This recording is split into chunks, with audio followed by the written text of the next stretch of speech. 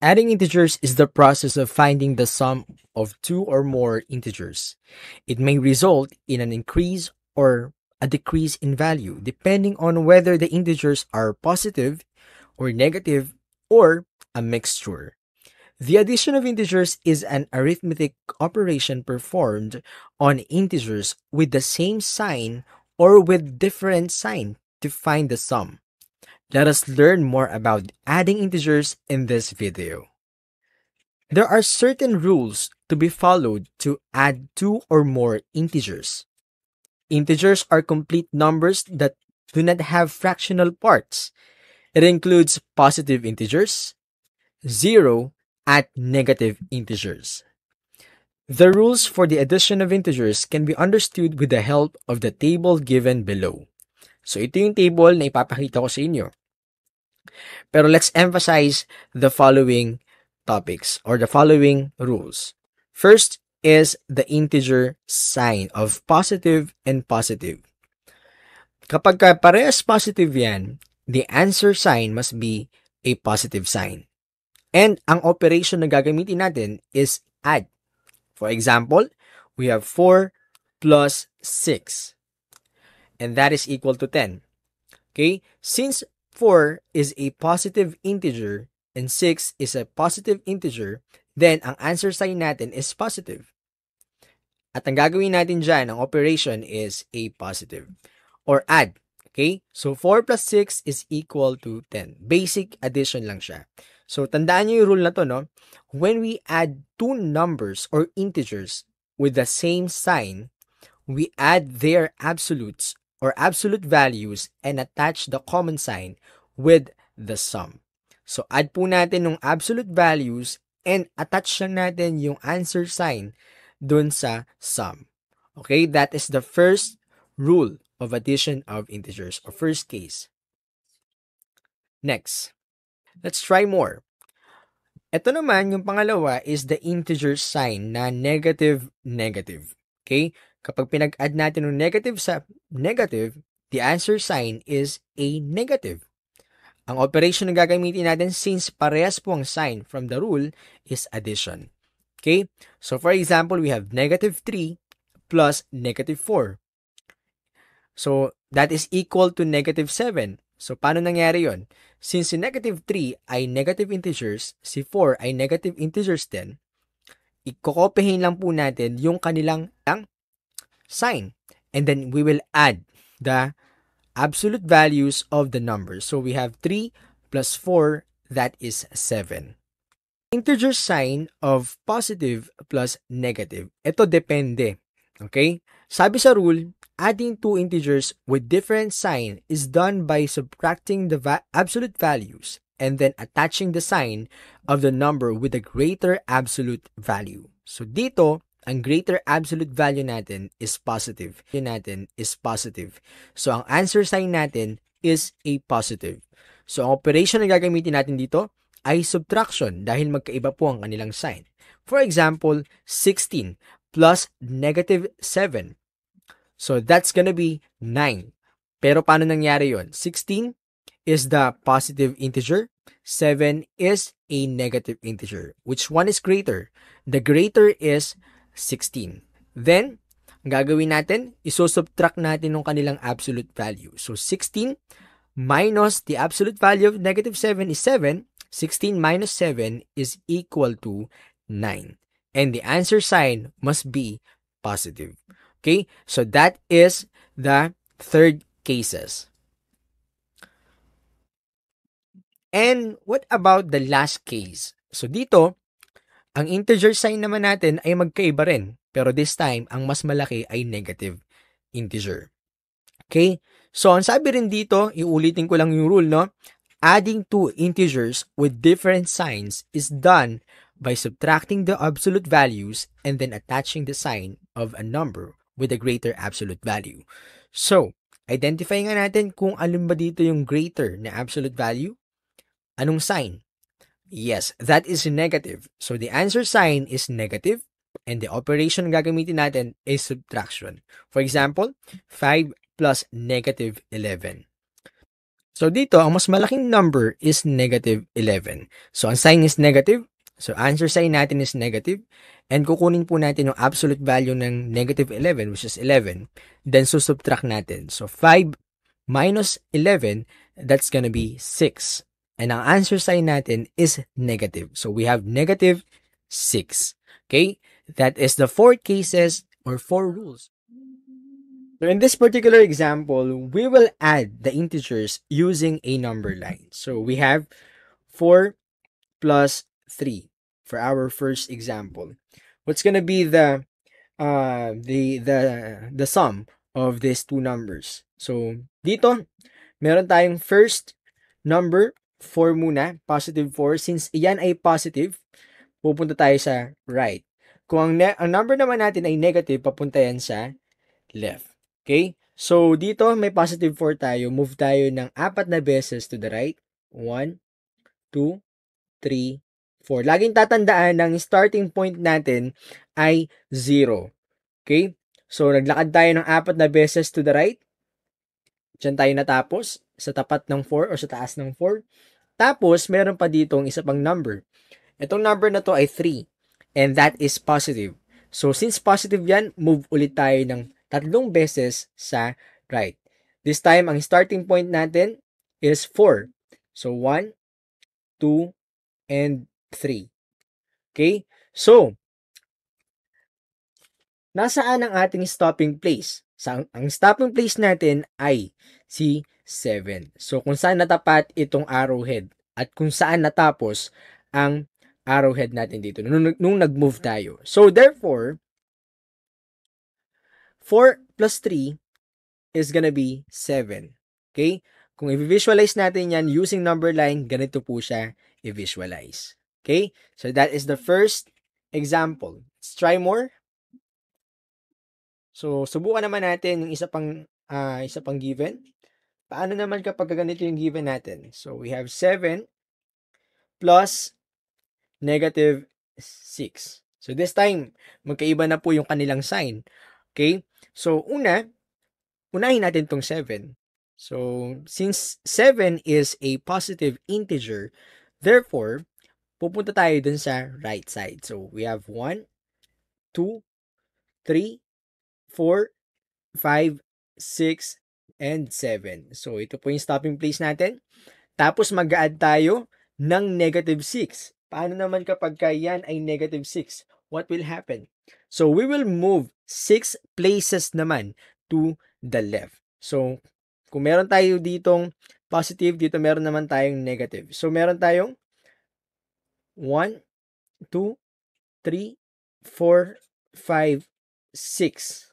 Okay? So, ito yung starting point natin. At dito po tayo natatapos. Okay? So, then, saan po tayo na-stop? Na-stop po tayo sa tapat ng 1. Okay? So, therefore, 7 plus negative 6 is equal to positive 1. Okay? Sige, next naman. Try naman natin yung iba pang example. What about this third example? This time, we have negative 4 plus negative 4. So, ngayon, dalawa na po yung negative natin. So, paano natin hahanapin yung sum ng dalawang negative? So, start tayo from 0. Okay? So, nag-start tayo kay 0. Ito yung starting point. Mag-move tayo ng 4 na beses this time to the left. So, 1, 2, 3, and 4. So, natapos tayo dito sa negative 4. Ngayon, may isa pang negative 4. Mag-move ulit tayo ng 4 na beses to the left ulit. So, meron tayong 1, 2, 3, 4. Okay? So, saan kaya tayo matatapos dito? Natapos tayo sa negative 8. So, ibig sabihin, ang stopping place natin ay negative 8. Ang sagot sa negative 4 plus negative 4 is negative 8. Okay? So, that is how you add two integers using a number line. So, tandaan nyo lang, no, begin kayo sa 0. Mag-move kayo sa mga places depende sa sign ng integers. Kapag positive, punta po kayo sa right. Kapag negative, punta po kayo sa left. Okay, so that is our topic. Subtracting integers is the process of finding the difference between two integers. It may result in an increase or a decrease in value, depending on whether the integers are positive or negative or a mix. The subtraction of integers is an arithmetic operation performed on integers with the same sign or with different signs to find the difference. Let us learn more about subtracting integers in this video. In this lesson, you will be able to perform and solve two objectives. So we have to perform subtraction on integers, and also kailangan ninyong matutunan kung paano mag-solve ng problems involving integers. So the only thing that you need to remember is this rule. Okay? To subtract an integer, add its opposite. Okay? So, first, ituturo ko muna sa inyo kung paano mag-subtract ng integers using an algebra tiles. Okay? So, I want you to remember this one. Kapag itong positive, itong symbol na to or tile na to, nag-represent yan sa positive 1. At ito naman, yung tile na to, nag-represent sa negative 1. Therefore, the zero pairs, we have positive 1 minus negative 1 or negative tile, that is equal to 0. Okay? Ang tawag sa kanila ay zero pairs. Moving on. Okay, so using algebra tiles, let us perform this particular given. Negative 5 minus negative 3. Okay? So, una, alamin muna natin yung integers dito. We have negative 5. Okay, the integer is negative. Dito naman sa subtrahend, we have negative 3. Okay, this integer is a negative. Okay, so first is magpapakita tayo ng 5 negative tiles. Okay, so we have 5 negative tiles here. Then, magsusubtract tayo or mag-aalis tayo ng 3 negative tiles. So, inalis natin itong 3 na to. And then, aalamin natin kung ilan ang natira. Ilan nga ba ang natira? Ang natira, 1 and 2. And this is a negative tiles. Okay, so therefore, we have negative 2 remaining here. Okay, so kung babasahin natin yung ating question, negative 5 minus negative 3, that is equal to negative 2 when we are using this algebra tiles. Okay, so next. Okay, so let's try more. So we have 6 minus negative 3. In this case, nilagay ko na po yung 6 na tiles dito. So meron tayong 6 na positive tiles because we have 6 here. Okay? Next, we will add 3 pairs of positive and negative tiles. Okay? So mag-add tayo ng 3 pairs. So ito yung unang pair natin. Positive and negative. Pangalawang pair, this one. At pangatlong pair, ito. Okay. Next, after that, we will subtract 3 negative tiles. Kasi dito sa subtrahend natin, meron tayong negative 3. So, magtatanggal tayo ng 3 negative tiles. Okay? Tatanggalin natin tong negative tiles. Okay? At ang matitira, yun yung bibilangin natin dahil yun yung sagot. Okay, so the answer would be 9 because we have 1, 2, 3, 4, 5, 6, 7, 8, 9 remaining positive tiles. Okay, so ang sagot sa 6 minus 3 or negative 3 is equal to positive 9. Okay, let's try another one. This may be the last example for the algebra tiles. We have negative 7 minus 4. Okay, so we have negative 7 dito. Ipapakita natin muna using a number or algebra tile. So we have negative 7 or 7 tiles na negative. Also, mag-a-add tayo ng 4 na pairs ng algebra tiles. So we have 4 na pairs. So this one is the first pair, second pair, third, and fourth pair. Okay, so meron tayo ditong 4 na pairs. Next is isusubtract natin yung 4 na positive tiles because the subtrahend here is a positive integer. So, tatanggalin natin dito yung positive tiles. So, meron tayong 1, 2, 3, 4 na tinanggal.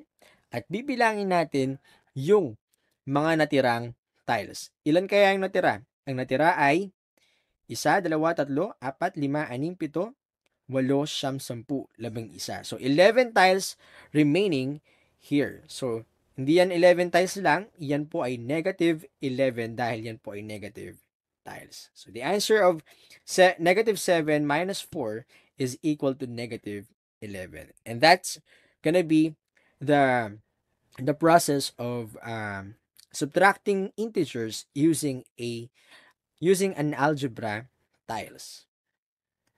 So, let's have here a problem-solving tip. Add 0 pairs when the sign of the minuend and the subtrahend are different. Okay? So, in this case, papakita ko naman sa inyo yung paggamit ng number line naman sa subtracting integers. Let's get to it. So, we will use a number line to subtract the following integers. So, let's start with this first example. 3 minus negative 2. In all cases, I want you to remember this word. Change the sign of the subtrahend, then proceed to addition. So, ang subtrahend dito ay si negative 2. So, kung dating negative yan, magiging positive yan dito. At itong subtraction na to, magiging addition yan. So, change the sign of the subtrahend, then proceed to addition. So, meron tayo ditong 3. Let us copy the 3. Itong minus dito, magiging plus. And then, ang subtrahin natin na negative, magiging positive. So, meron tayong 3 plus 2.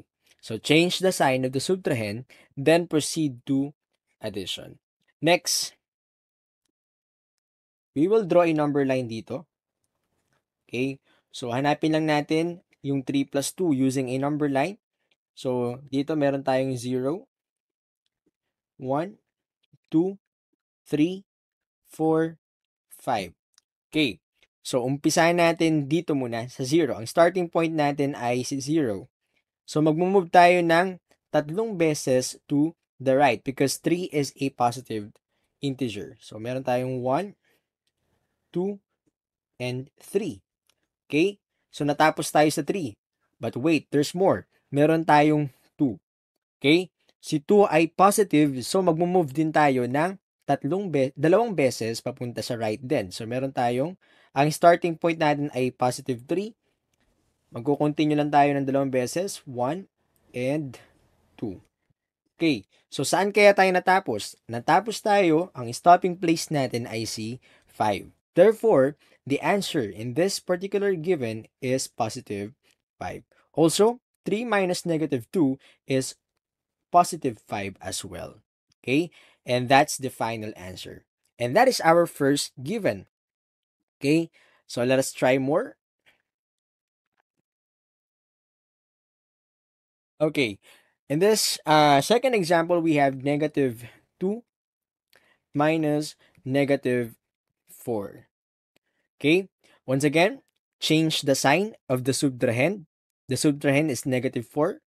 Then proceed to addition. So, meron tayong kokopihin dito na negative 2 lang muna. Okay? Change the sign of the subtrahend. Dating negative 4, magiging positive 4 na siya.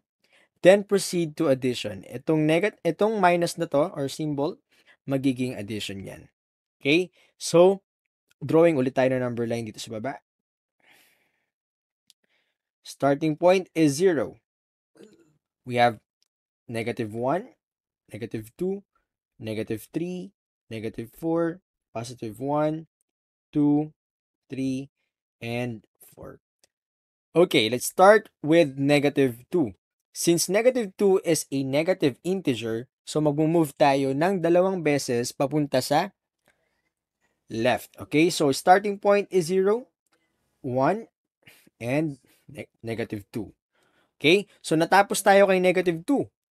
Pero may isa pang integer, which is the positive 4. So mag-move naman tayo papunta sa right ng 4 na beses. Ang starting point natin is negative 2. Okay, move tayo. 1, 2, 3, and 4. Okay? So, saan siya natapos? Natapos tayo kay positive 2. So, kay positive 2 tayo natapos. Therefore, ang sagot dito, negative 2 plus 4 is positive 2. Okay? Also, negative 2 minus negative 4 is also a positive 2 as well. Okay? So, that is how we subtract a two integers using a number line. Okay? So, let's try more for us to understand the lesson well. Okay, let us erase this one. Okay, for our last example, we have negative 4 minus 3. Okay, so first, sabi ko nga sa inyo, change the sign of the subtrahend, then proceed to addition. The subtrahend is 3. Okay, and 3 is a positive integer. So, meron tayong negative 4. Kopyahin muna natin sa baba. Okay, so si 3 dito, magiging negative. Lagyan natin ng parenthesis. Magiging negative 3 siya. Okay? At yung subtraction magiging positive. Okay? So, change the sign of the subtrahend, then proceed to addition. Okay. So, let's draw a number line here. In this case, we'll start at 0. So, we have negative 1, negative 2, negative 3, negative 4, and positive 1, positive 2, positive 3. Okay, let's start with the first integer, which is negative 4. Dahil yan ay negative, mag-move tayo ng 4 na beses papunta sa left side. So, meron tayong starting point na 0. Bilang tayo ng 4. 1, 2, negative 3, negative 4. Okay, that is the first integer. So, ang stopping place natin ay negative 4. But wait, there's more. Meron pa tayong negative 3. Okay? So, mukhang mag-extend ang ating number line. So, meron tayong negative 5, negative 6, and negative 7. Okay? So, kung meron ka pang negative 3 dyan, at dahil yan ay negative integer, mag-start tayo kay negative 4. Okay? Bilang tayo ng negative ng 3 beses papunta sa left. 1, 2, and 3. Okay? So, therefore, our stopping place is negative 7. Kung saan siya natapat. Therefore, also, the final answer here is negative 7. Negative 4 plus negative 3 is negative 7. And negative 4 or negative 4 minus 3 is negative 7. Okay? That's how easy how to subtract two integer using a number line. Pero ang kailangan nyo lang matutunan dito is how to add integers. Okay? That is a basic knowledge. Then we will use some rule of subtraction of integers, change the sign of the subtrahend, then proceed to addition. Okay? That's it. The multiplication of integers are the basic operations performed on integers. Multiplication of integers is the same as the repetitive addition, which means adding an integer a specific number of times. For example, 4 times 3 means adding 4 3 times. Like 4 plus 4 plus 4 is equal to 12. Let us learn more about the multiplication of integers in this video. In this lesson, you will be able to perform multiplication on integers and also solve problems involving integers. So let's get through it. So we have rules in multiplying integers. Tatlong bagay na kailangan nating matandaan bago tayo mag-multiply ng integers. Okay? So we have SDO or 0. So S stands for same sign. So what does it mean? When you multiply two numbers with the same sign, the product is positive. For example, itong integer na to na positive, i-multiply mo sa parehas na positive integer. the answer would be a positive integer. Okay? Same goes the other way. Negative times negative, the product would be a positive. So basically, same sign. Kapag pinag-multiply natin, that is a positive. Tandaan natin yung first rule. Pangalawang rule, we have D. D stands for different sign.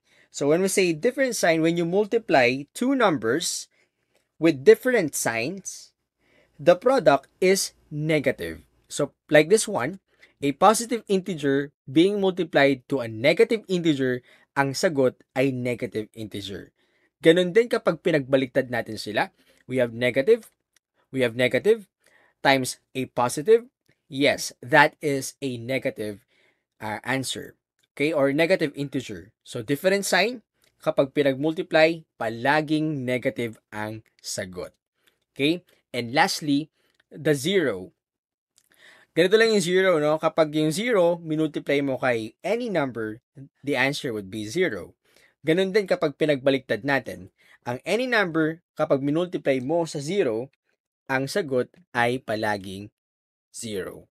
So that is the third rule. Okay? So, moving on. Okay, let's try this first example. Multiply 6 times 9. And yes, okay? So alam ko na alam nyo yung sagot dyan. Pero let us use the multiplication of integers for this example. Okay? So pipili lang tayo ng isa sa tatlo dito, no? So una, identify muna natin kung anong uri ng integers ang meron si 6. Ito ba ay positive or negative? Yes, that is a positive. This one is also a positive integer. So alin siya dito?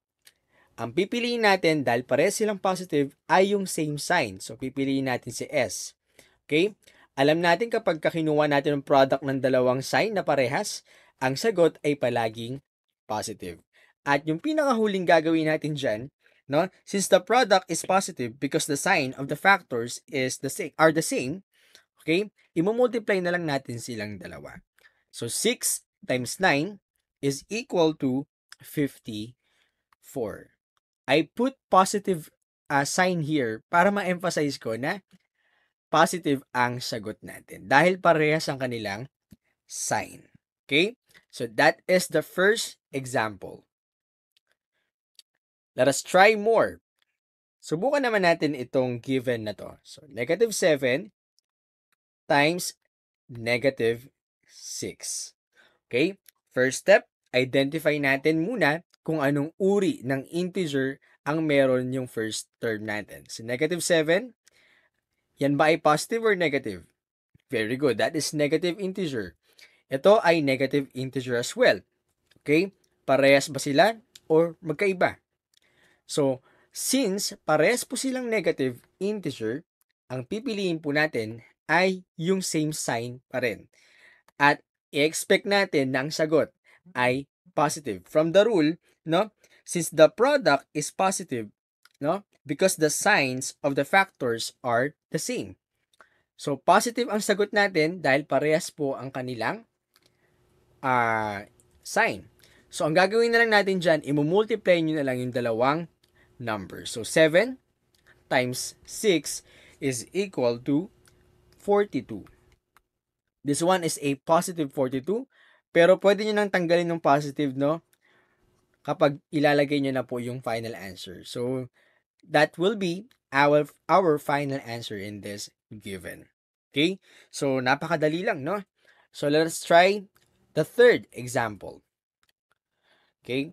The third example is this one. Negative 8 times positive 5.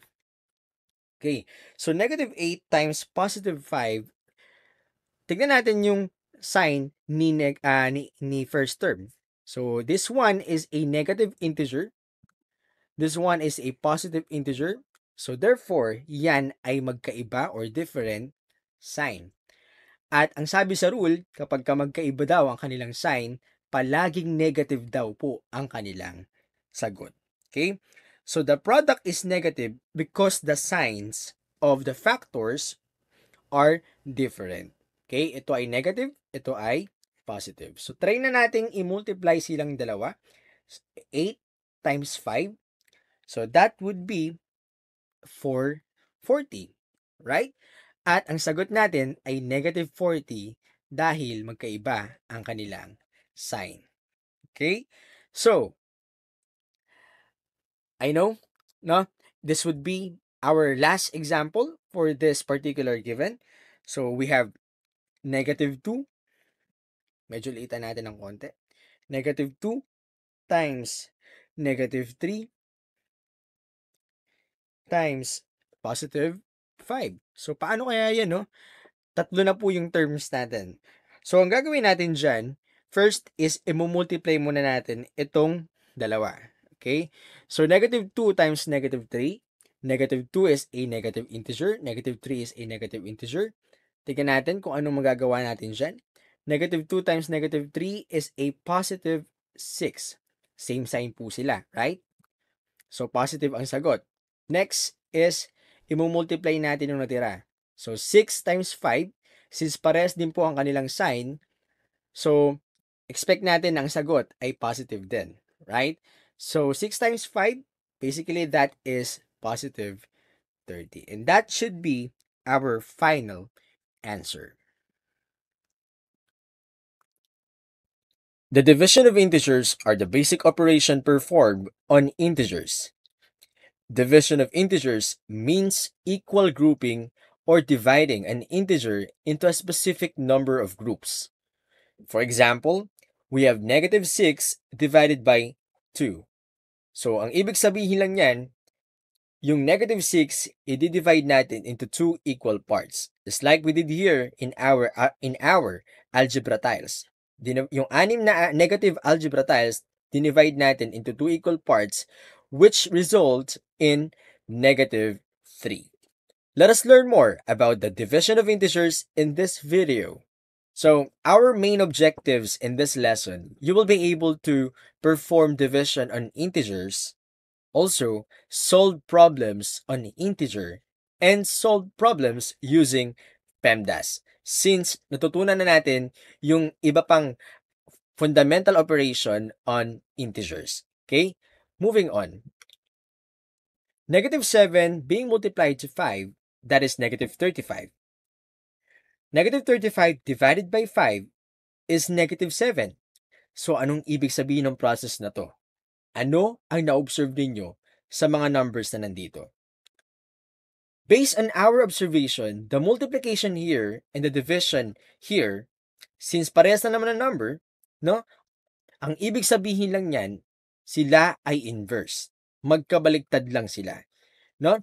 Itong negative 7, pag pinag-multiply sa 5, that is negative 35. Kung gusto mo lang ibalik sa original number, i-divide mo sa 5. Babalik ka sa negative 7. So, let's dig deeper in this topic. So, we have 3 rules. Same sign, different signs, and 0. SDO. So, when two numbers with the same sign are divided, the quotient is always positive. So, we have positive divided by positive. That is positive. Negative divided by negative is always equal to positive. Same sign, palaging positive po ang output. Next, different sign. When two numbers with different signs are divided, the quotient is always negative. So, for example, we have positive integer here divided by negative integer, that is negative. Negative integer divided by a positive integer, yan po ay negative.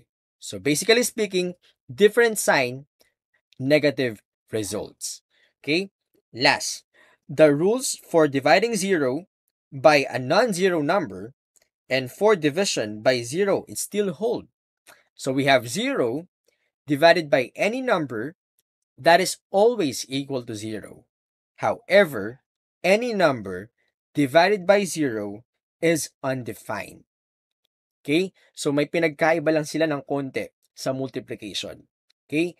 Kapag ang number, any number, dinivide mo kay 0 dito, ang sagot ay undefined. Pero kapag ang 0 dinivide kay any number, the answer would be always 0. Let's try some examples. So, we need to find this, or we need to find the quotient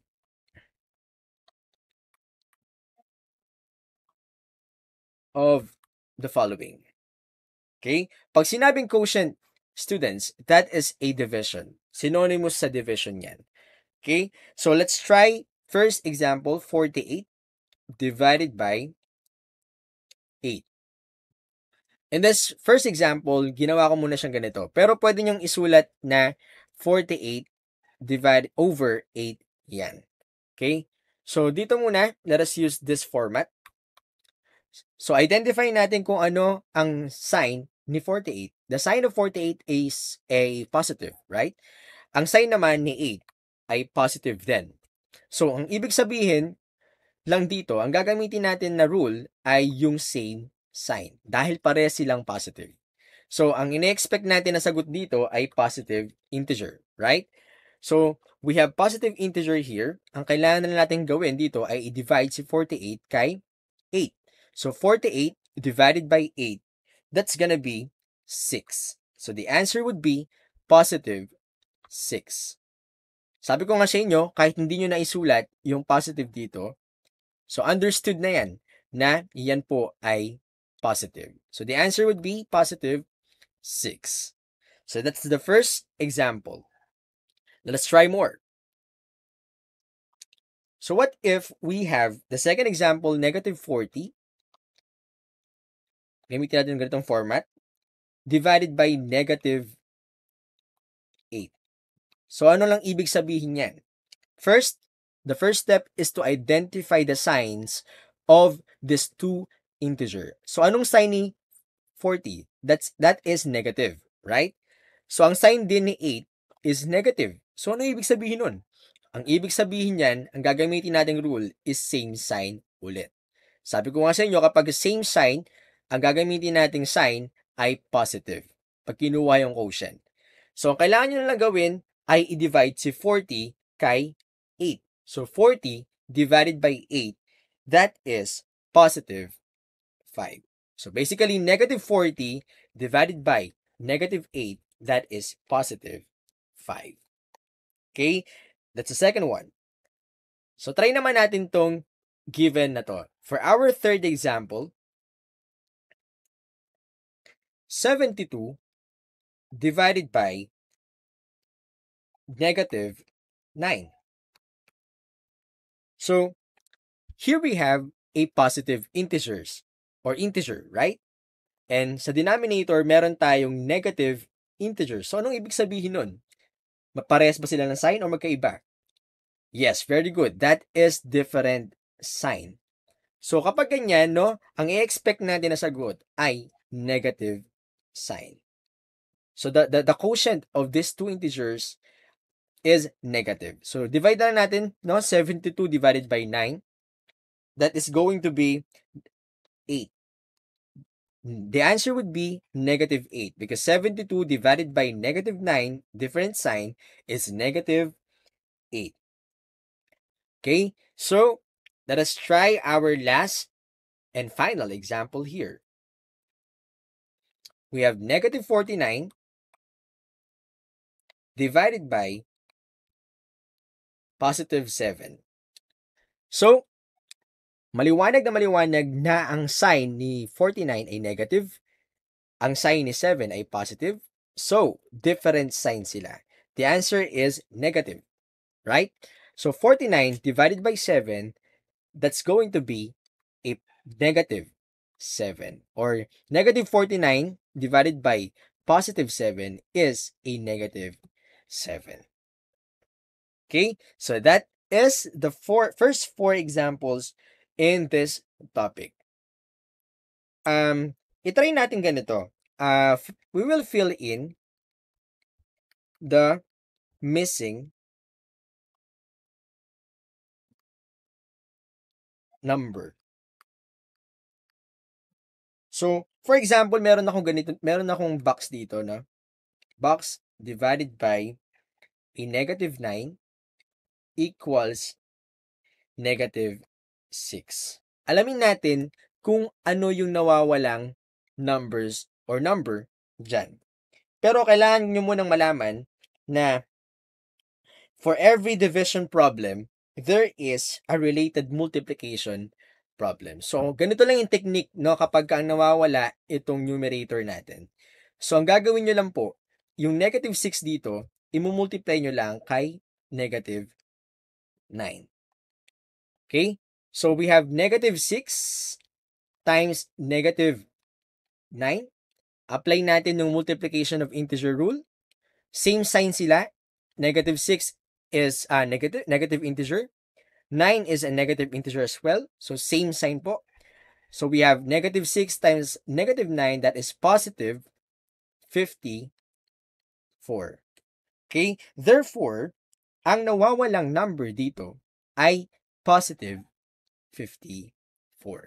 Kung gusto nyong i-check, 54 divided by negative 9, that is negative 6. Sabi ko nga sa inyo kanina sa unang part, the multiplication and division are the inverse. Magkabaliktad lang sila. No? So, let us try more. So, try natin tong second example na to. Paano naman kapag nawawala ay yung denominator? So, ano kaya yung missing number dito? First, alamin natin kung ano ba ang sign ng sagot. So, ang sign ng sagot is a positive. So, at para maging positive ang sagot, kailangan natin i-apply itong rule na to. So, yung ibig sabihin na to, kung ito ang numerator natin ay negative, expect natin na ang denominator natin, ang sagot ay negative as well. Because negative divided by negative is a positive. Ang hahanapin na lang natin dito, yung number. So, anong number ang pwede natin gamitin dito para maging 5 ang sagot? So, ang gagamitin nating number ay 15. That's gonna be our denominator. Because 75 divided by 15 is equal to 5. And negative divided by negative is equal to positive. So, that is our final answer here. Negative 15 is the missing number.